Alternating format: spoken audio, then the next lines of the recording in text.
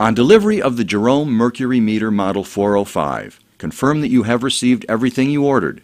You should have the unit, probe, instructional CD, USB mini drive, zero filter, manual, charger, and the calibration certificate.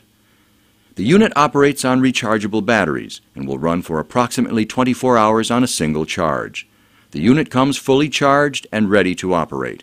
If you are not going to use the unit within 2 days of receipt, you must recharge the unit by plugging in the charger and allowing the unit to charge overnight.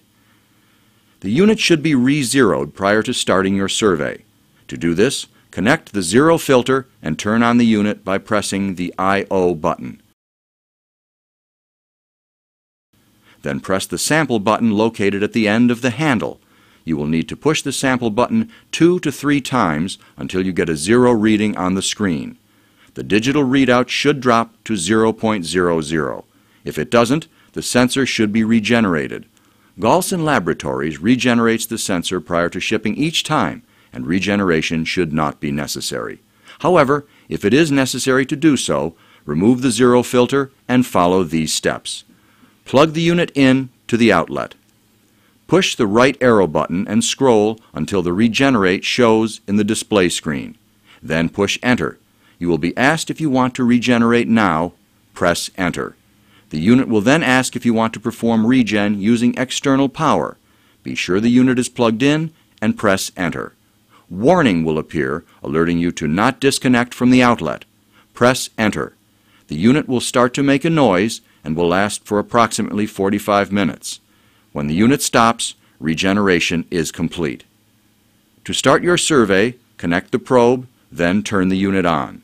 The instrument is preset for your data logging time interval or is set to the default of 1 minute.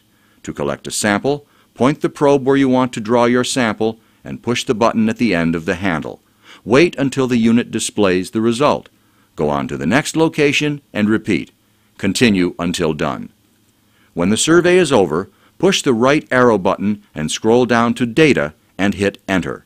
Install the USB drive to the back of the unit and keep pushing the right arrow button until Save to USB drive appears, and push Enter. Data is now being dumped to the USB drive. The drive will be blinking while the data is being transferred and will stop when done. Remove the USB drive. Install the USB drive in the PC.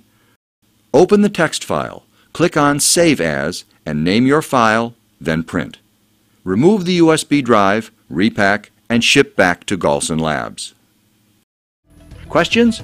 Contact Galson Laboratories by phone, email, or IH Live Chat. You may also access our extensive library of other helpful videos at galsonlabs.com. Thank you.